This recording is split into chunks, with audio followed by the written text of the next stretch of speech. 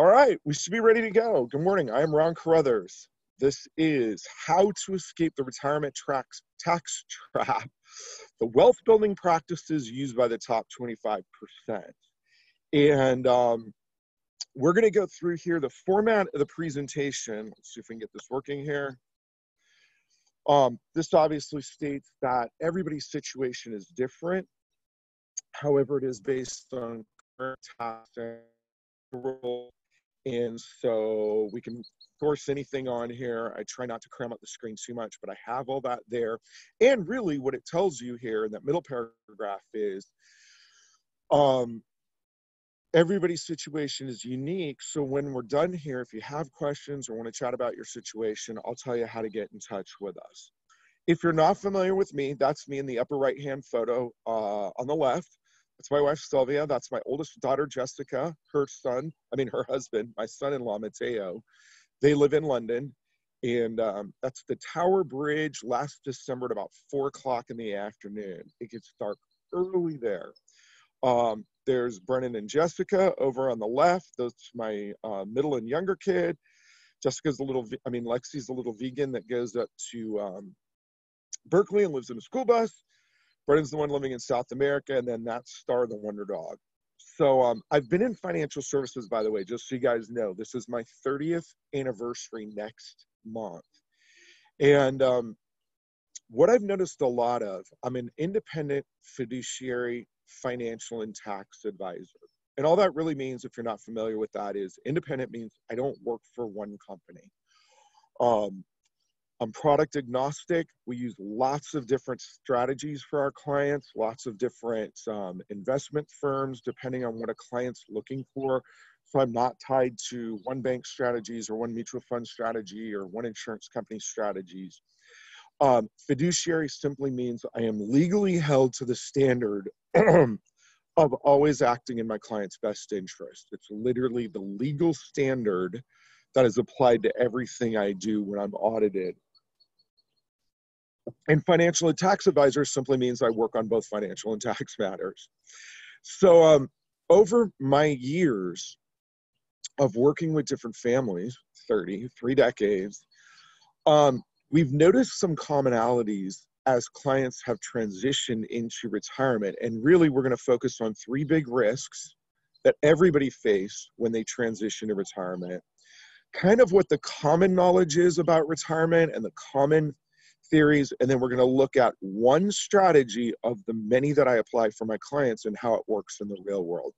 And it's one that a lot of people haven't heard of or don't really understand, so that's why we're spending so much time working on it. So this class is a little more risk and one strategy specific, whereas a couple of weeks ago, and you can find it or ask us for it, we'll send you the link to it, I did a separate class that chatted more about the process that we go through. So this one's a little more strategy specific, whereas the other one, like I said, went through process. So when I play this game live, if we think about it as Family Feud, and I teach it to parents and I ask them, or families, will you tell me what you think you have to make to be in the top 25% of incomes nationwide? The answer that we get most often is $100,000. When I ask those same families, okay, what do you think you need to make to be in the top 10% of income nationwide? The answer I get is $250,000. 5%, I get $500,000. And to be in the top 1% of incomes nationwide, the most common answer that I get is $1 million. Geez, I got to wake up. I'm drinking coffee, guys, and I've been up for a while. But anyway, $1 million is what I get as the most common answer to be in the top 1%. And this is universal. I've been teaching this class for 4 years now, and I get these same answers every time. And occasionally I get an outlier. Someone's like, $20 million, $20 billion to be in that top 1%. But the most common answer is, if you're making 7 figures, you're definitely in the top 1% of income earners nationwide. Here's the IRS reality. If you want to be in the top 1% of income earners nationwide, you only, or say that, somewhat jokingly, but you only need to make $480,000 a year, and you are in that top 1%. And that's household income. Everybody combined. To be in the top 5%, you need to make $197,000. To be in the top 10%, $139,000. And you ready for this?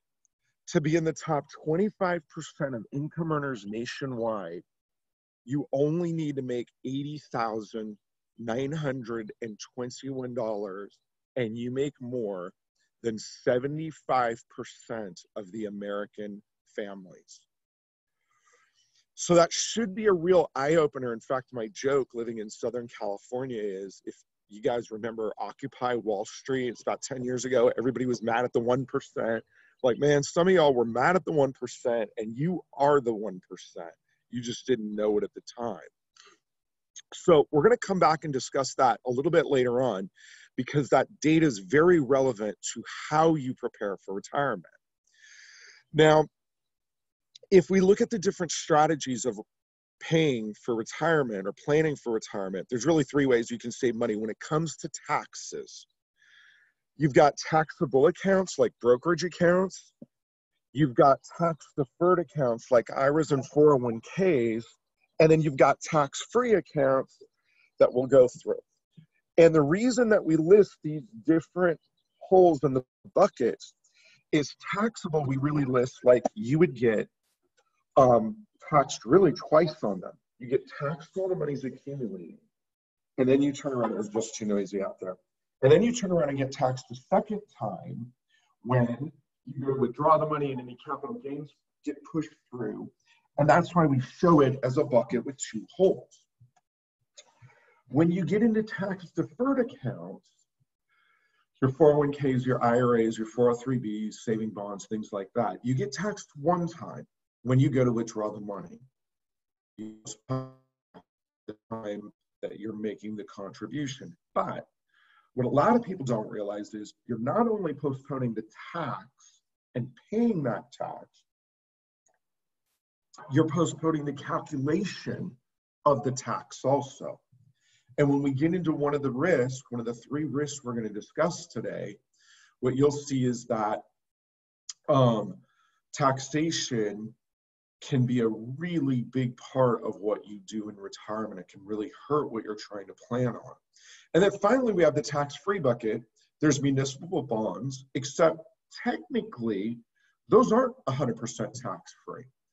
And if you're not familiar with the way Social Security gets taxed, I'm actually doing a class on that in March and how Social Security works and how it gets taxed.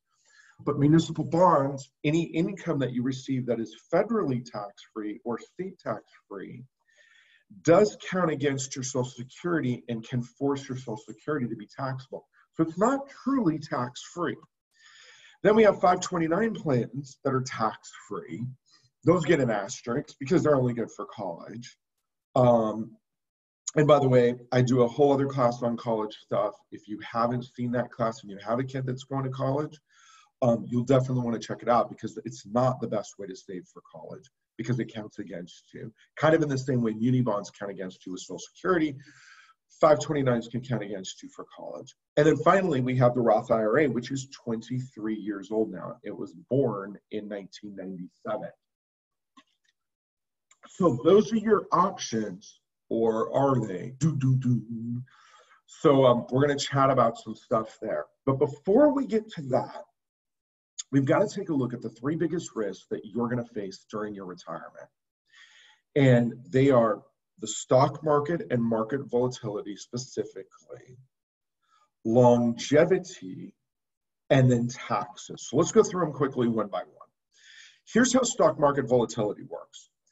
If you invest $100,000 into the market and you take a 30% loss the first year, the question is, what number do you need to get to break even? And the answer is 42.8%. So let's work through that math again. You put 100,000 into the market, you lose 30. The reflex answer when I ask people, how much do you need to get to break even, The answer is, well, 30. And that's not correct, because the money that's only earning, it's not 100,000 up here, it's the 70,000. So the 70,000 has to work harder to replace this missing chunk over here. So the actual math is you have to gain 42.8% just to get back to break even. So the losses always hurt you more than the gains help you. It's just something to keep in mind. I posted online once, math isn't money, and people lost their minds on it. Like, how dare you say that? It is. But the simple truth is, anytime you take a loss, that lower amount of money has to work harder and earn a progressively greater amount of income just to get back, or a greater rate of return just to get back to break even. And if you look through some of the bull and bear markets from 1926 through 2018, what you can see is it's a logarithmic scale, I think. So it doesn't exactly line up like an algorithmic scale would. But basically, you have your total return, your percent annualized, and all it's saying is we're going to have volatility. The market will always be volatile. The market will continue to be volatile. And at best, you get 15 or so years of a run before the market has a correction. Sometimes a short one, a 6-month one, sometimes a longer one, sometimes an even longer one, sometimes a really bad, really long one. But at the end of the day, the market will always be volatile. This will affect your retirement. And what happens here is, if you look at the stock market of the last 18 years, where it went down, starting in the 2000s, it just barely got back up to break even, then it dropped again, then it took a few more years to get break even. We call this 10-year window, really it's 12, the lost decade, because nothing happened during that time. In 2019, if we put it, it would be up here, maybe even up here.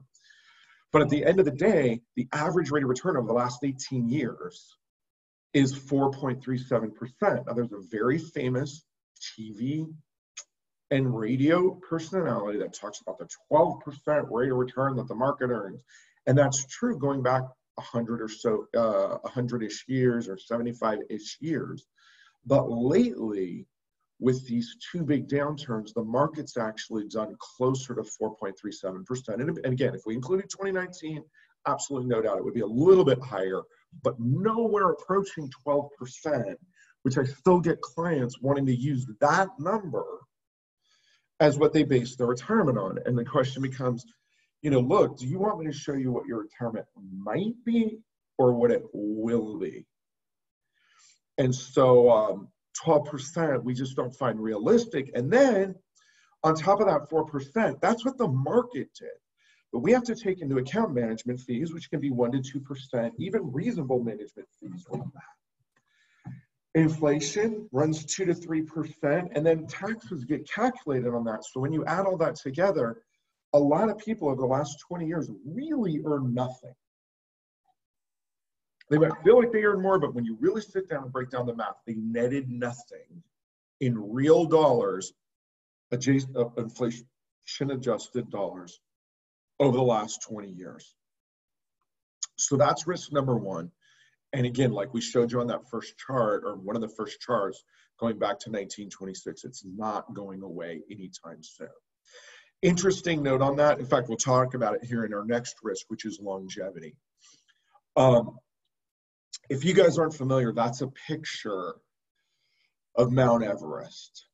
Since the 50s, more than 4,000 people have scaled. By the way, one of my students on the college side of our firm did a 2-week San Francisco to San Francisco summit where she trained at oxygen chambers in San Francisco, like did a body hack.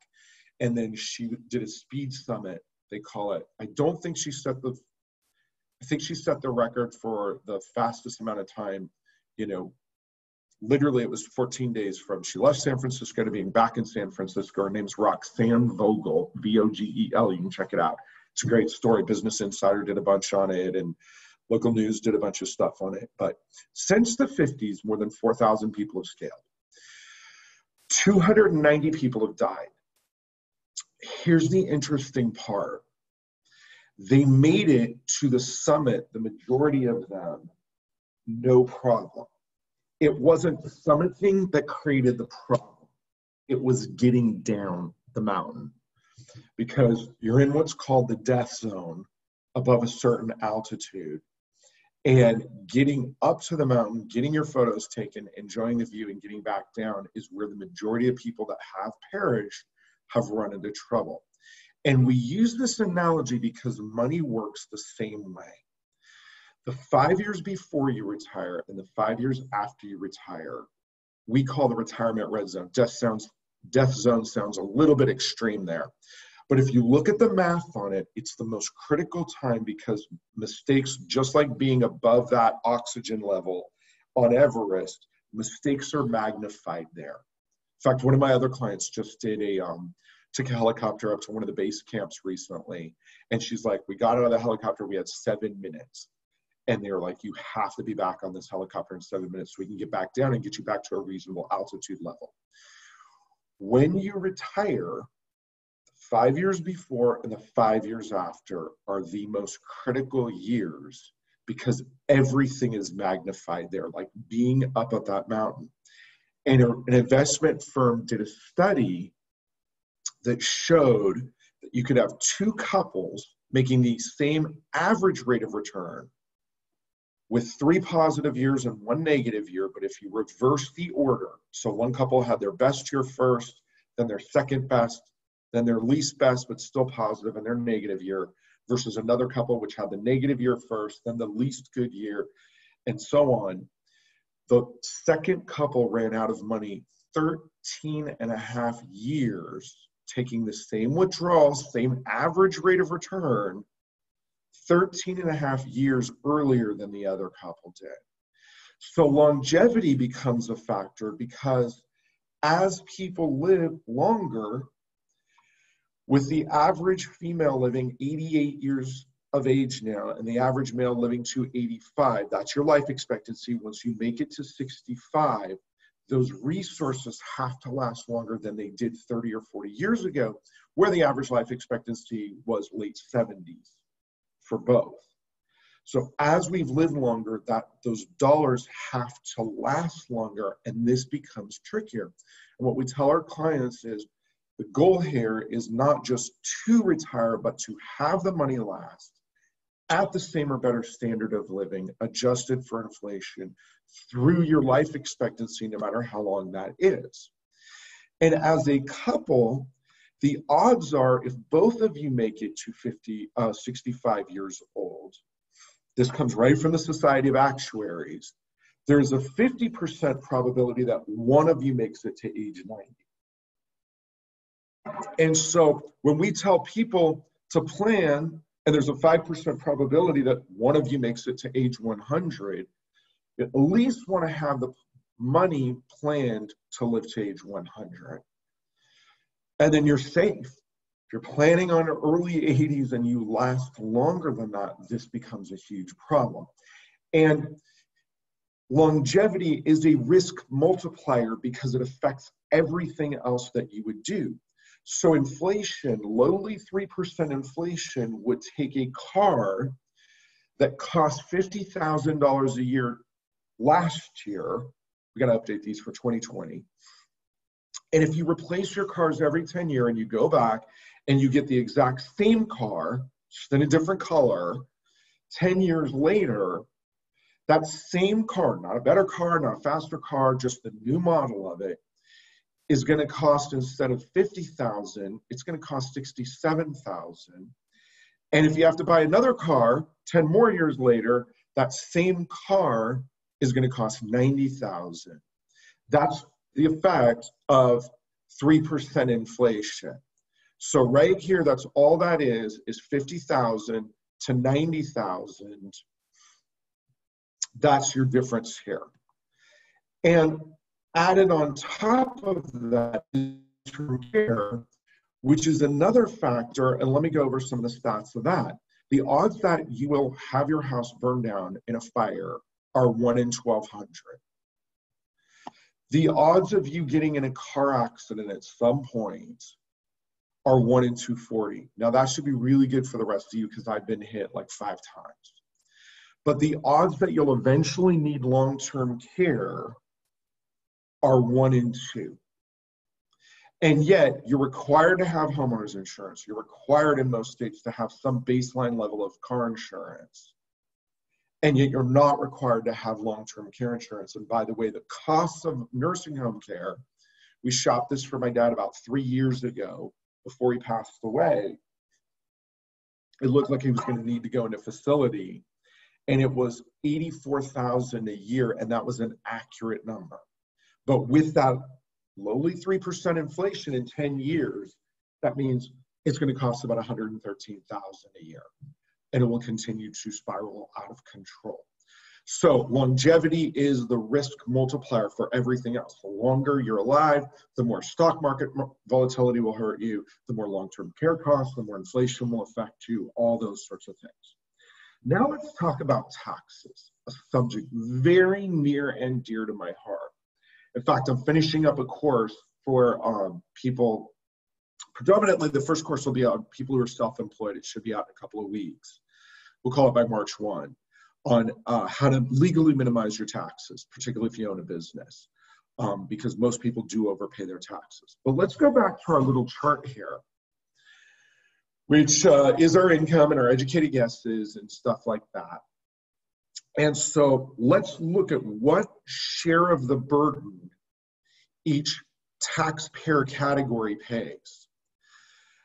The top 1% pays 37% of the money that the US Treasury collects each year. Now, that doesn't mean they average paying 37%. In fact, in some cases, they average much more than that, even though the tax rates cap out. When you factor in state tax rates and alternative minimum taxes and things like that, someone might be paying substantially more than that. But as a group, the top 1% pays 37% of all the taxes collected by the US Treasury. If you make $197,000 or more, the top 5% collects 58%.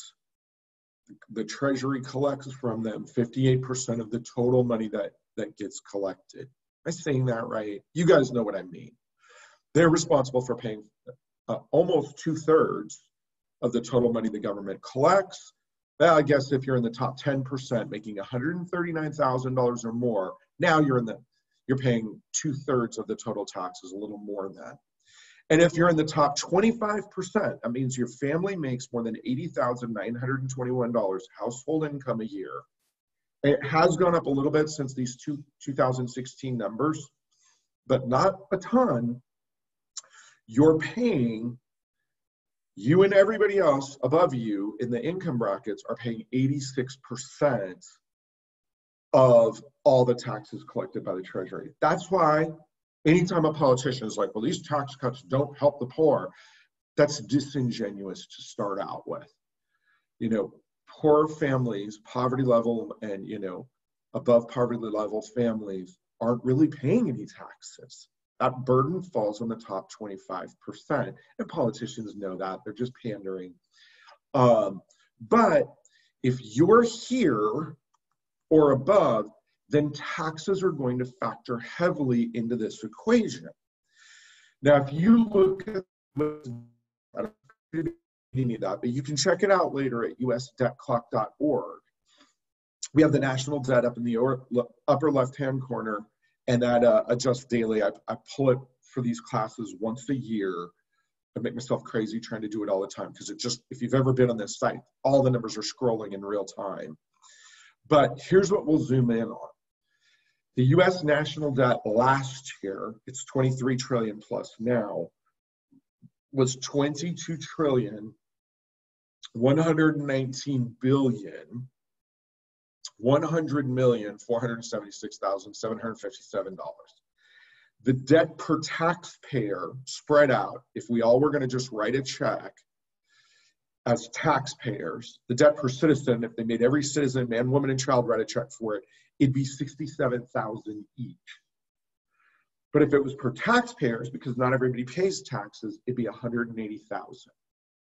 That's some real numbers. Now, if you look at the top marginal tax rate, meaning the highest amount that your dollars can be taxed throughout history, there's your top marginal tax rate since Congress started taxes down here in 1913 as a temporary, income tax. And then World War I started, sort of immediately spiked up, then it dropped back down, then it spiked back up again, stayed here. This is when 401ks and IRAs got started. And then lately, since Reagan came into office, taxes have come way down and stayed lower. But if you look at the average is 57.5% as the top tax bracket. And every bracket along with it, on poor and rich alike, slides up and down relative to where this top number is. So the question is, knowing that the government has a debt of $67,000 for every man, woman, and child in this country, what direction do you think tax rates are going in the future? And most people say up, and not just a little bit up, like radically up at some point. Now, if you follow politics at all, you'll know a lot of the Democrats talk about it. It's kind of like the worst sales pitch ever. You know, like, vote for me, I'm going to raise your taxes a lot. That's like telling somebody you want to get married to, like, marry me, I'm going to get fat, I'm going to ignore you, I'm never going to shower. And the person going like, yeah, that sounds really good. So it's only a matter of time. And by the way, the three biggest tax deductions that most people have are mortgage interest, child exemptions, although those went away for the most part in 2018, and contributions to your qualified plans. By the time you get into retirement, hopefully your house is paid off, or you're paying predominantly principal, not interest. Your children should have moved out by then, and you're not making contributions, you're withdrawing. So that becomes a problem. And here's one of the problems with your IRA and your 401ks. You can't tell me how much of it is yours. So if you have $1 million in an IRA or 401k, because we don't know what tax rate they're going to tax us at, and they can't seem to make up their minds. Trump lowered them. He's talking about going back and lowering them again. But somebody else is going to come along and raise them. And by the time, remember, if you're in retirement 20 or 25 years, that's going to happen a handful of times. So maybe your portion of that money is $700,000. Maybe their portion is $300,000. Maybe not. Maybe a lot more of it is their portion and a lot less of it is your portion. And remember, you don't have control over when this money starts coming out because the government mandates it. And God help you if you forget to take one of those. We had a client who, she's in a weird situation, so we only talk to her time and again, you know, like now and then. But she inherited her mom's IRA. Her mom passed away at 88. And she tried to fill out the paperwork for it. Fidelity supposedly lost the paperwork, who knows, but the distribution for 2019 didn't go through. It was supposed to be a $66,000 distribution. Well, $66,000 not getting distributed to the IRS, they slap if you forget to take a required minimum distribution, which starts now at age 72. Again, they just changed that, is 50% of the amount that you're supposed to have taken plus 100% of the tax that you owe on the entire amount. So her penalty, and I'm pretty sure we'll get it waived because we have a pretty good argument against it.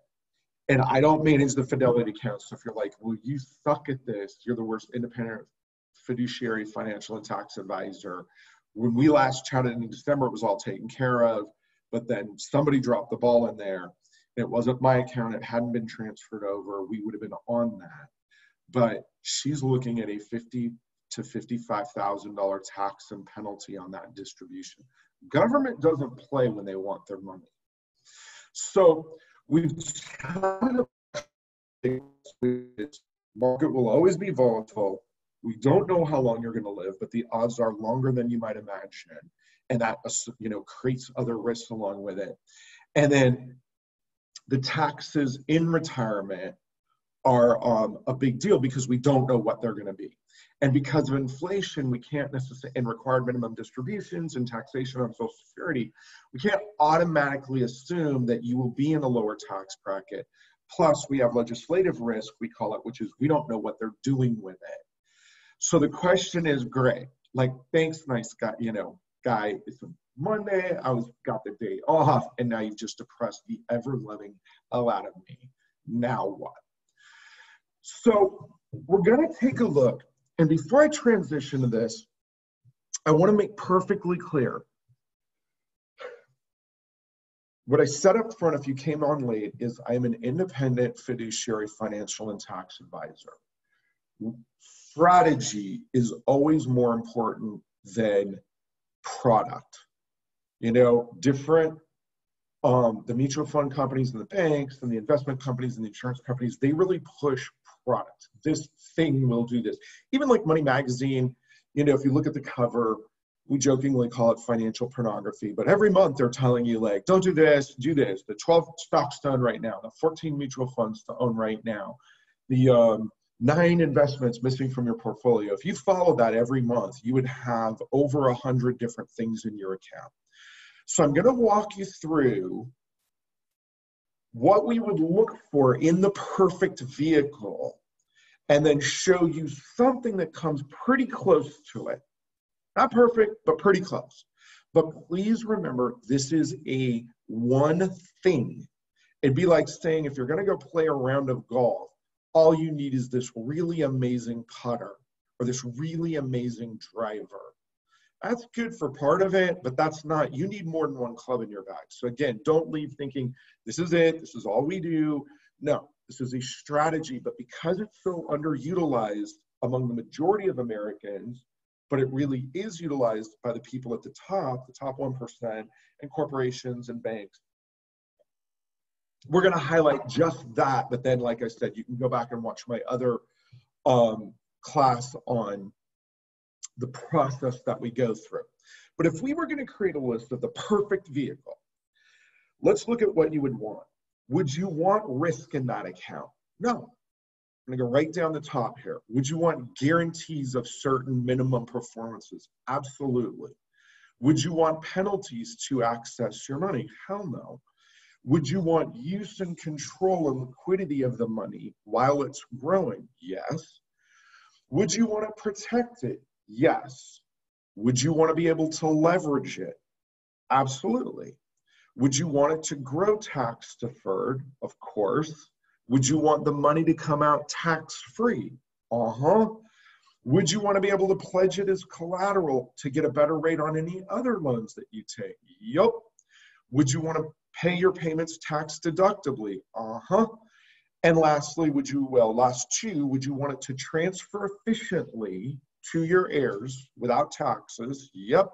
And would you want payments to be made on your behalf if you were disabled and unable to do them? Yes. So those 2, 4, 6, 8, 10, 12 items, we spent years working on this list, and we found those are the 12 features of the perfect vehicle. Now let's look at how a normal strategy compares. If you have an IRA or a 401k, do you have risk? Absolutely. Are there any guarantees? Nope. Do you have penalties if you want to access it early or late? Yep. Do you have control of the money? Maybe. If you have a loan or a surrender, is it protected? Nope. Now, certain states it's protected from lawsuits, but it's not protected in the sense of protected at all times. Can you leverage it? No. Does it grow tax deferred? Yes. But do you withdraw tax-free? No. Can you collateralize it? Nope. Are the payments tax deductible? Yes, they are. Are there disability benefits? No. And does it transfer efficiently to heirs? No. And its wealth transfer capabilities just got worse with the passage of the Secure Act, which eliminated the stretch provisions of IRAs. So now you have a shorter window of years. The IRS was like, no, we're not going to let you keep deferring the tax on this. You got to pay it, get us cashed out. We're in debt. But if you look out on home and your CDs and your banks and annuities and real estate, and that doesn't mean we don't use these vehicles. We use all of them.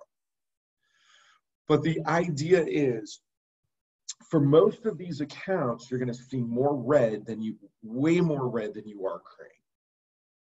And so the question becomes, what is, quote unquote, a vehicle that gets us more green than red?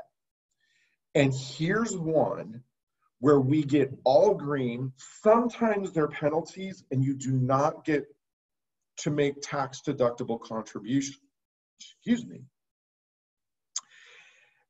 And it is life insurance is the number one tax minimization retirement vehicle. Now, to add, followed very closely or tied for first by having your own home-based business. So those two things, but one is an investment vehicle, the other is a strategy. So again, they don't compare and it's fair. Now, before you say like, yuck, I'm out of here, if you weren't expecting this, stay with me. And I forgot to put the words in, properly structured life insurance is the number one tax minimization retirement vehicle. Now, let me show you why. There's a very unique combination of 3 tax benefits that life insurance gets that nothing else gets. Number one is obviously it's life insurance. So the death benefit is tax-free.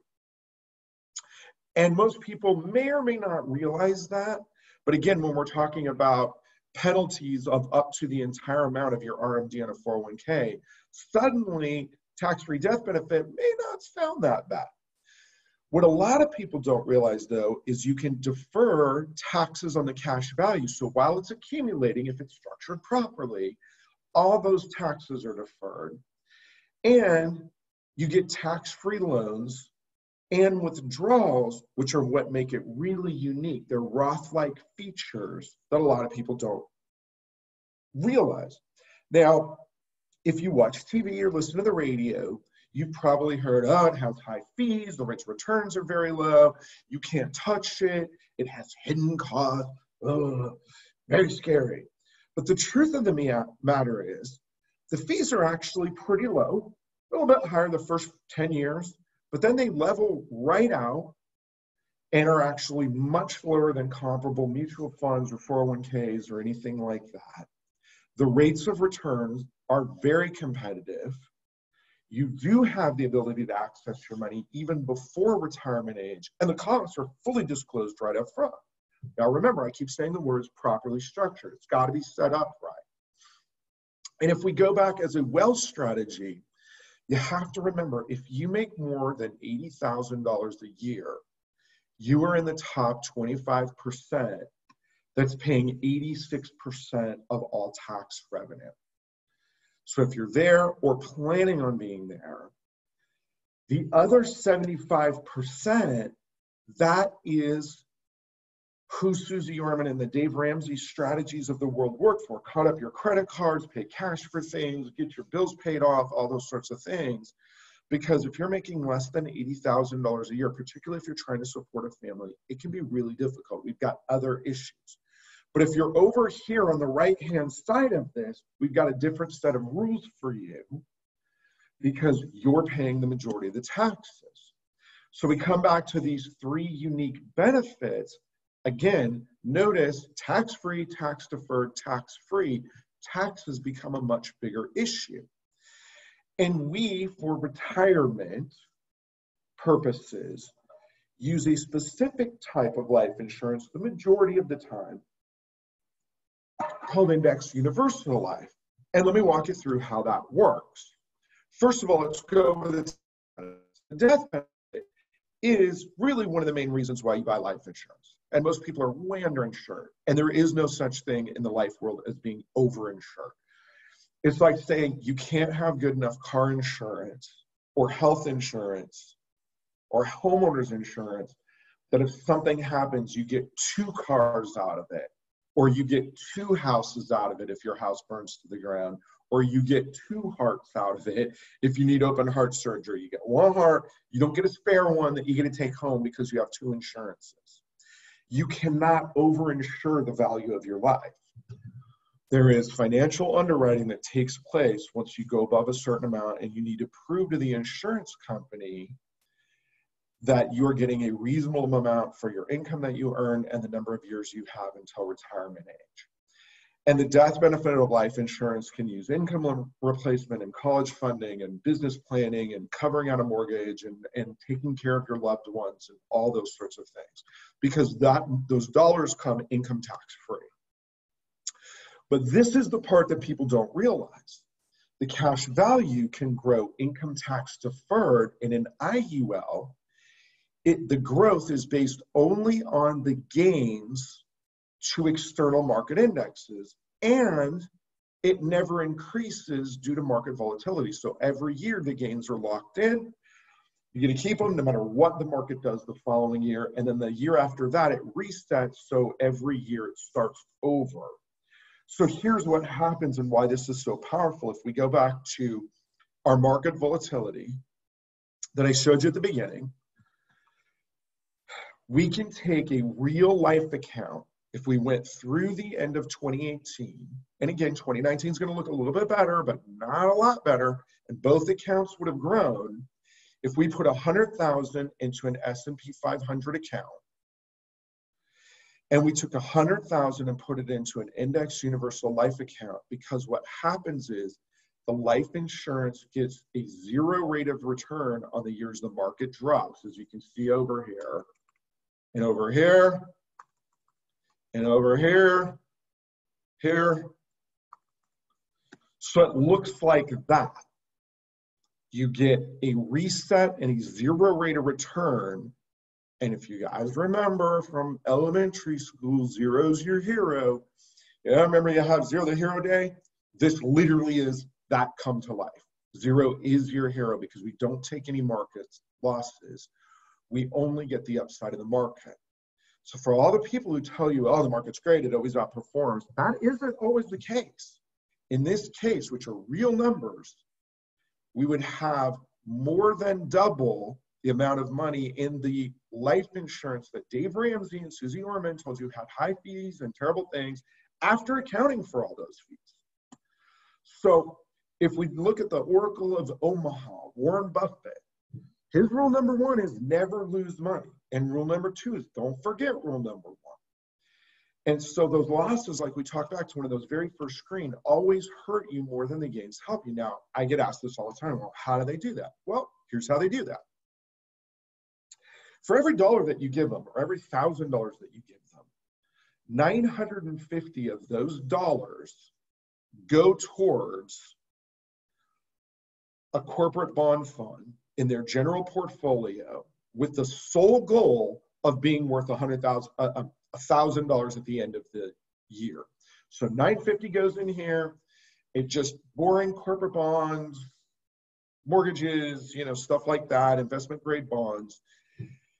And so at the end of a year, we have $1,000 again. That's boring. The $50 over here is used to purchase long-term options on different indexes, whatever index you tell them or indexes you tell them you want to participate in for the upcoming year. And those options, one of 2 things happens.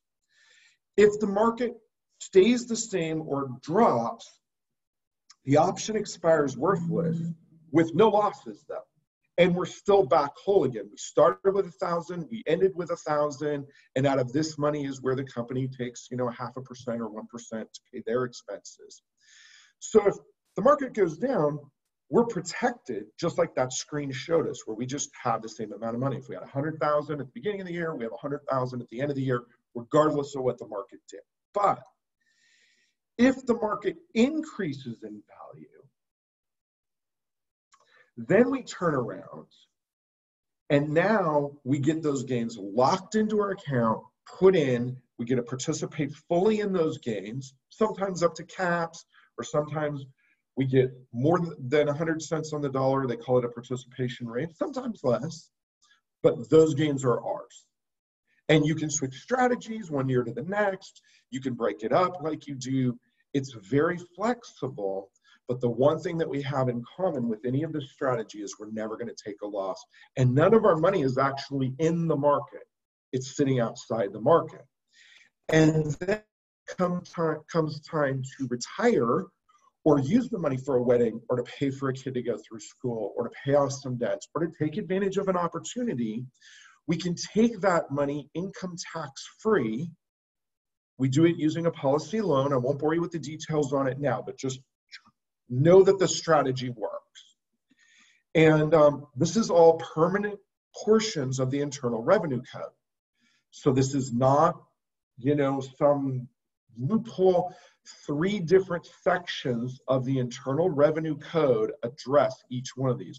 101A1, death benefits are tax-free. 7702, it grows tax deferred and it defines life insurance. Section 72E, loans aren't considered distributions and are not subject to income tax. I'll show you how we use those in a moment. So now if we go back to our original list of benefits and different ways of saving money, we have to add IUL to the tax-free bucket. So let's take a look at a case study. Now this is a fake name with a stock photo for a real client. So we just were like, look, it's, we're going to take, this is what I do all day, every day, but we won't use a real client. And that's not really them. But this is what we did for them.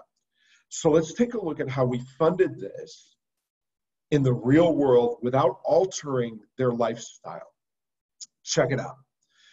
Both of them, in many cases, are contributing 401k contributions, or you might be doing that above the match. Our rule of thumb, do it right up to that match. But remember, anything above that, we don't know what your tax rate's going to be. So we should look at something different for that rather than putting it in an account where we might lose 40, 50, 60, 70, 80, 90 cents on the dollar down the road. We don't know. So in this case, we redirected $10,000 here because they were contributing $7,500 each, $15,000. We paid the tax on it. So there's your pre-tax amount. We paid the taxes on it. So we went down here. At the same time, they were contributing about $600 a month to mutual funds. So we were like, look, let's keep liquid money for 6 to 12 months of emergency income in cash. Now, money inside an insurance account, once we built that up, can be counted as that emergency fund because we can get that on a few days' notice. So we generally recommend our clients have about a month's cash, like literal greenbacks, stashed away somewhere.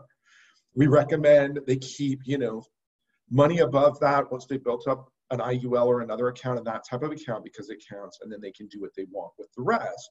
But remember, a mutual fund, you get taxed every year on the gains, whether you touch the money or not on those gains, and then you get taxed on them again. And you often get taxed on the interest and dividend portion at your highest rate.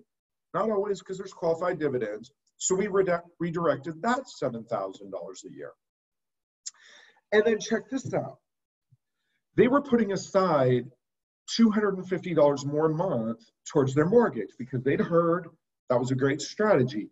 But if you think about that, the interest portion really only costs them about 2.5% because they get it deducted on the 4%. And I've never understood that. Even like Dave Ramsey's logic really doesn't make sense there, because if he's saying on the one hand, you're going to get 12% on your mutual funds and your mortgage is only 3 or 4 or 5%, why would you ever rush to pay that off when that money could be redirected to something that's going to make 12%? Now, again, we disagree that it's going to make 12%. It kind of did once, but will it really have a long term? I don't know. But regardless, we turned around and took this $3,000 a year and redirected it to an IUL. So we came up with $20,000. And again, this is very common for the IUL scenarios that I do without touching their lifestyle, saving any extra money. And we put something called a wealth report for them. And by the way, I'll show you in a minute how to get your own personal wealth report as part of an overall strategy, not a thing Remember, this is one thing that we do that's part of a comprehensive strategy. But the wealth report does a really good job of explaining how it works and explaining how it works against the alternatives. And one of the pages on the wealth report looks like this, page 10, where it shows the dollars going into 4 different types of account: your personal IUL strategy, as well as if the money went into a mutual fund, a tax-deferred account like a 401k or an IRA, and a Roth IRA, if you could put $20,000 into a Roth IRA, which you pretty much can't. And if you make over a couple $100,000 a year, you can't contribute to anyways because they phase you out. And then what we show, like in their case, we showed 19 years of premium payments, contributions. We never increased them. You can see in here where their cash value grew and their death benefit grew. And then we started taking tax-free distributions. In this case, we took $65,000 a year and take a look at how long it goes. So there's all your breakdowns of each different category. There's the same money going in, right? Wow. And then the same money coming out. This is the second page in there, so page 11. And notice in every single one of the other strategies, we ran out of money somewhere in the mid 70s to early 80s at the very latest. And even this is misleading because we showed a steady rate of return in every case. But remember, if we took any losses, particularly in the 5 years before or the 5 years after, it's going to radically throw off this strategy. Whereas in our strategy, the worst we're ever going to have is a 0 rate of return or a couple 0 rates of return in a row. Our principal and all the gains we've made is completely locked in. And if you can squint and see down on the bottom there, we put in $380,000 through age 95. The client had withdrawn $1.95 million and still had a death benefit of $998,000. You're like, oh, I'm not going to live to 95. Okay. Let's say you live to 86. You put in $380,000. You pulled out $1.365 million, and you still had a death benefit of $673,000. I think you'd all have to agree with me, even if you came onto this call hating life insurance because of what you've been told about it. That beats getting poked in the eye with a sharp stick.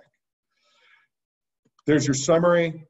$380,000, we pulled out $65,000, and at age 95, we still had almost $1 million of tax-free death benefit to family, heirs, charity, whatever you want. And by the way, lest you think that this is something I thought up in the shower, this is actually a strategy wealthy families and corporations and banks have been using for over 100 years. In fact, Walt Disney used his cash value to help fund Disneyland when he was originally getting started. J.C. Penney, after the market crash of 29, when all the banks were going under, he used the insurance companies because they're held to reserve requirements that are much higher than a normal bank.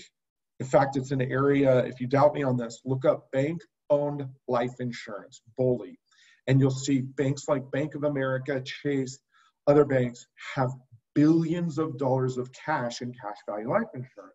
Why? Because it's unassailable capital. It's considered tier 1 capital, the most secure capital you can have.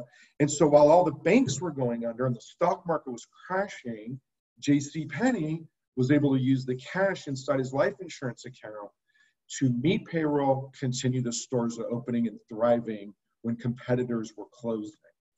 And more recently, the top paid, I don't know if this stat is still true because I don't really follow college football, but at the time, he was the top paid college football coach in the nation. And part of the way they comped him was a deferred compensation that utilized IUL. I actually know one of the guys that helped design that account for him. And one of my clients is actually was his like Pee-wee hockey coach back in Michigan for him and his brother. So here's our summary. We talked about the 3 biggest risks that you're going to face during retirement and the importance of preparing for each one. I also showed you, if you remember that chart, which by the way, you can email email me and I could send you a copy of that chart where it laid out each of the common retirement vehicles and how in most cases it doesn't really align with what people say they want. And then we talked about the number one minimization retirement tax vehicle. Again, it's not the thing, it's a thing that you should be paying attention to because it allows you to diversify the taxes that you receive and protect against longevity and protect against market volatility, because the worst you get is a zero rate of return. So again, it's one club in the bag. It's not the bag, it's not everything you should do, but it's one area. So the question becomes, what next? Well, I mentioned there's a personal wealth report. So if you want to reach out, I'll show you the email address in a minute. It's info@roncaruthers.com, info@roncaruthers.com. And what we generally do is have an intake meeting where we chat about you and your goals. And actually this comes as part of a bigger report that we give our clients, which is the retirement income shortfall analysis, where we look at all areas of your retirement to see if you're on track against those risks. And generally you get a wealth report along with it. And by the way, the report actually, this wealth report does break down the costs, exactly how the costs are structured, exactly how the past performance is structured, and exactly how it compares, like I was showing you, to other retirement vehicles that you might participate in. We could charge $295 actually for the planning process. We can charge more than that. We're not. You get it, it says hand in your form to the back of the room because I teach these live. Just email us this week and we'll get you set up for your intake appointment. And I'm probably booking about 2 to 3 weeks out. So it'll be early to mid-March before we can get you in. But I would urge everybody listening to this webinar to take advantage of it. It really will, along with that other report, the retirement income shortfall analysis, it really will help put you on the track, find the deficiencies in your strategy, and really help. It's generally a tweak or two that puts you in much better shape. And by the way, the team that I work with, Dan and Kevin and the guys that back them up, they put together a whole series of videos on how these strategies compare. They're all about 10 to 12-minute videos against what you hear on TV or what you read in Money Magazine. And so if you want access to all these strategies, all you have to do is email our office. We have a whole thing on like how to finance your purchases, the traditional way of doing things, the 3 types of money. And we even have a consumer guide to proven wealth strategy and some of the frequently asked questions. So while we're scheduling your appointment and getting you in for that, which will probably take a couple weeks, you'll have some videos that you can watch on that. We'll send you, we just got a bundle of information that we can send you. And so I'll give you again that email in a moment. We get you an intake appointment a couple, 3 weeks out for your wealth report. We've got some videos for you, and we've got that consumer guide to proven wealth strategies. This guy's an interesting cat here. His name's David Walker. He was the former comptroller general of the United States of America, like literally their #1 bean counter. And he served under several administrations. And he quit because Congress wouldn't listen to him. They just kept kicking the can down the road and letting it be someone else's problem. And his comment was, we're heading to a future where we're either going to have to double federal taxes or cut federal spending by 60%. Now, if you look at what the majority of our spending is made up of, it's made up of entitlements like Social Security, Medicare, and things like that. And no politician is ever going to want to cut those. So at some point, if he's right, we're going to have to look at doubling taxes, or at least there's going to be a steady increase. And so we asked him at a conference, what is your advice to people looking at that and contemplating this type of account, adding it to their portfolio? Remember, it's part of a comprehensive strategy, but his advice was, do it fast. While these benefits are a permanent part of the Internal Revenue Code, Congress has been known to change the Internal Revenue Code. Now, would they ever change? It would be too much to probably change what people are already doing because of the billions and billions of dollars that banks and corporations and Congress people and presidents themselves have. But it's not to say that they will allow this benefit forever. So you do want to pay attention to this. Guys, that is it for today. You can reach my assistant at 760-607-7021. I'm not quite sure if she's working today. She hasn't told me yet because it's President's Day as I'm recording this. But you can email us. She'll reach back out to you no later than tomorrow, Tuesday, and get you set up with those videos and the consumer guide and all those other sorts of things, as well as getting your intake meetings so we can get what we need to put your reports together for you. And I urge you to take advantage of that. I hope you guys enjoyed it. And this will be recorded. It was recorded. We'll send you guys the link in a couple minutes here. I mean, not a couple minutes, but like by tomorrow, if you missed any part or came on late or anything like that. And if you know anyone else who should see this presentation, as always, we'd appreciate the shout out. But that is it. I told you it'd go about, oh, my dog just woke up. I told you we'd go about an hour to an hour and 5 minutes. Look at that. 9:04 a.m. We started 2 minutes late. I run a tight ship, y'all. Anyway, that's it. I hope you guys have a beautiful day today, enjoying some good weather and some time off, and I look forward to chatting with you soon. Take care, y'all. Have a good day.